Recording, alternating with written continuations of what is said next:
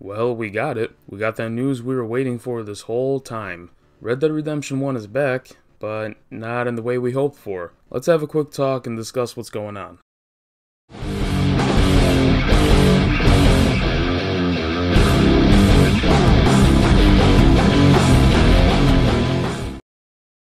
So by now you all have heard about the Red Dead Redemption 1 news, and so far the reception seems very mixed, to put it nicely. I'm conflicted myself. This whole time, all the insiders were hyping it up to be a big remaster, an overhaul of the game, but it turns out it was all false, and I myself feel very dumb for believing them.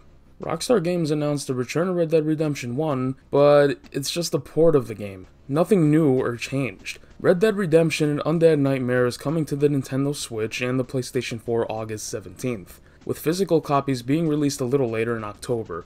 This is a simple port. There's no graphical updates, no framerate updates, no remake, no remaster, not even multiplayer. Just a simple port of the original game, and the hilarious part of it all is the fact that it isn't even coming to PS5 or PC, just PS4 and Switch.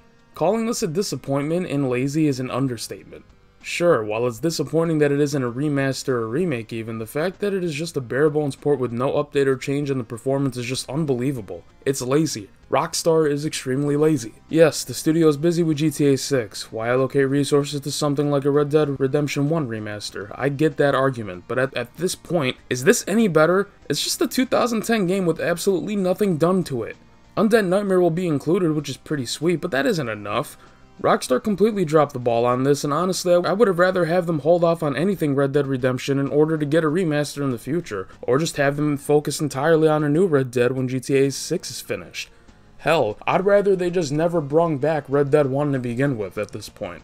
I already mentioned how disappointing it is that it isn't a remake or remaster, but with the port you'd think there'd be some updates to it. Better frame rates, cleaner visuals, something. What makes this worse is that they're charging $50 for this. $50 for a bare-bones port of a 13-year-old game. That's abysmal and lazy. Truth be told, while a remake or remaster would have been great so we can get some updated visuals and dialogue to connect better with Red Dead 2, I'd argue that wasn't necessarily needed for something to happen. Red Dead 1's story is connected enough to Red Dead 2 without needing to go too crazy to change things. Sure, it retcons events in the prequel, but it still gives enough of an indication that the worlds are connected without needing to overhaul the story and change it. The likeliest thing that could have happened was this: a modern version of Red Dead 1 with cleaner visuals, 60 frames, and a release on the newest consoles and most importantly PC at a much more reasonable price was expected more than anything, and Rockstar couldn't even give us that. A PC port has been in demand for years, and they once again dropped the ball with that. This would be more forgiving if the price wasn't absolutely ridiculous either, and they at the very least put it on PS5. They were talking about in their trailers and in their posts about bringing Red Dead 1 to modern consoles when they didn't even bring it to modern consoles. They brought it to last generation consoles, and again, they skipped PC.